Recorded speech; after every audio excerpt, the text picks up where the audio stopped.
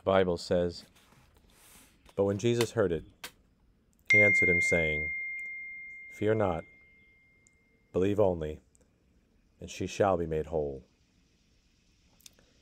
Here Jesus Christ is in the midst of an impossible situation. A young girl has died. Everyone is grieving. There seems to be no hope, no way out.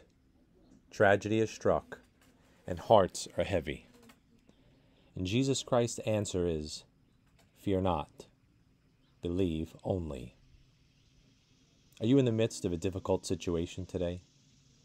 Do you find your heart heavy with circumstances for which there seems to be no hope, no way out, no solution?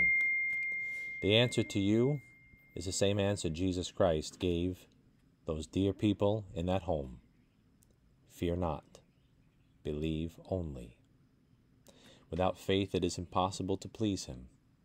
And if you and I, in the midst of difficulty, can maintain faith and trust and confidence in the Lord Jesus Christ, that situation can be made whole. God hath not given us a spirit of fear, but of power and of love and of a sound mind. Sure, it's easy to believe God when the sun is shining, and everyone feels good, and the resources abound.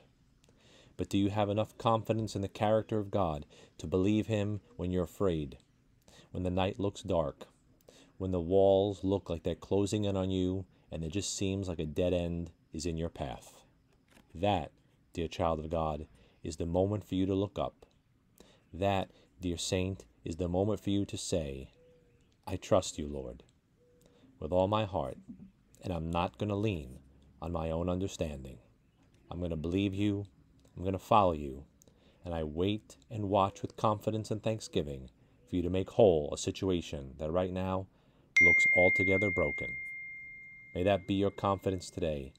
May Jesus Christ show himself strong.